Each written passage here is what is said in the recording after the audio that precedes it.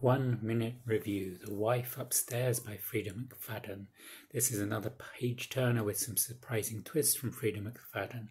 Having read The Housemaid, I find the two protagonists, Millie and Sylvia, very similar in very similar circumstances. Millie and the housemaid and Sylvia and the wife upstairs are both desperate for a job, and they take a job with a hot, rich, good-looking man despite their initial reservations. Both girls have secrets.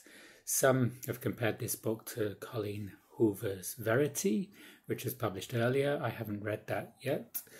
The wife upstairs, the title, is Victoria, who's been paralysed after a fall down the staircase, and it's Sylvia's job to look after her and entertain her during the day. With Frieda McFadden, you always have the suspicion that all is not as it appears, and you're suspecting everybody. For me, this was 4 stars.